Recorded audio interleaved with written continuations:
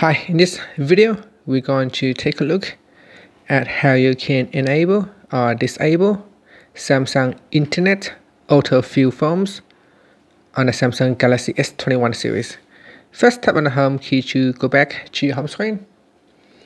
And then on the home screen, tap on the Samsung Internet. Next, tap on the menu key at the bottom and then tap on Settings from the pop-up.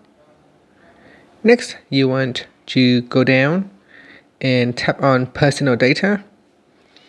Next, tap on Autofill Phones switch to turn it off or turn it on. Now, if you turn it on, you can also tap on the left-hand side panel.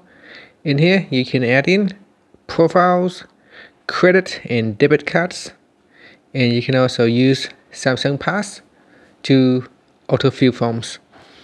And that's it. Finally, you can tap on the back key to go back to your viewing web page, or tap on the home key to go back to your home screen. Thank you for watching this video. Please subscribe to my channel for more videos.